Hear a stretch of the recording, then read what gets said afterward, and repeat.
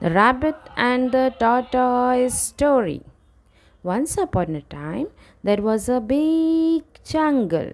In that jungle lived two friends, one rabbit and one tortoise. The rabbit said to the tortoise, "You know, tortoise, I am the best runner of the jungle.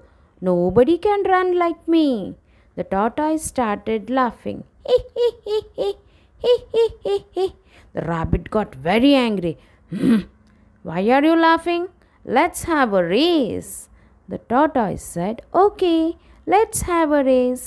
They both began the race up to the mango tree.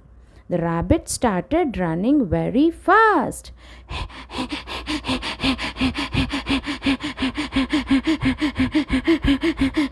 Soon he got very tired. He ate the carrots and slept. The tortoise kept walking. Slowly, slowly, slowly, tuk, tuk, tuk, tuk, and reached the mango tree first.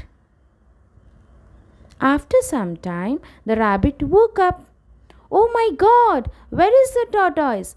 Let me run very fast." So he started running. After looking at the tortoise, he started crying. The tortoise said, "Don't cry, my friend. Don't cry, my friend. Never be proud." Moral of the story is slow and steady wins the race. Thank you.